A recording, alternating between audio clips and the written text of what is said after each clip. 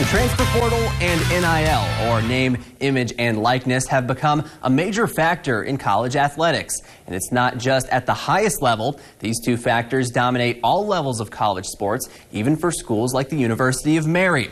With the new, evolving landscape, the Marauders have had to adapt by putting an additional emphasis on the transfer portal and NIL. UMary Athletic Director Cooper Jones sat down with KX Sports' Ryan Blank to talk about their approach.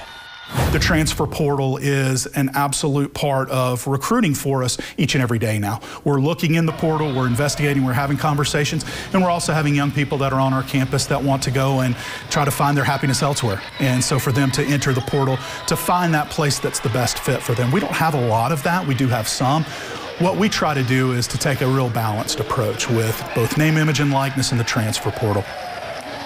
Now, when it comes to name, image, and likeness, the Marauders are finding creative ways to help athletes take advantage of the new NIL landscape, despite not having a large endowment fund to use. Are we going to have a collective that pays $2, $3, $4 million out a year? That's not who we are as an institution. But for us to be able to allow our athletes to take advantage of name, image, and likeness, whether that's being able to eat at restaurants here in town or to get a gas card, to be able to drive back to the cities at the end of their semester, those are ways that we've been very strategic. And I think for us right now at the University of Mary, we've started to engage in the name, image, and likeness world.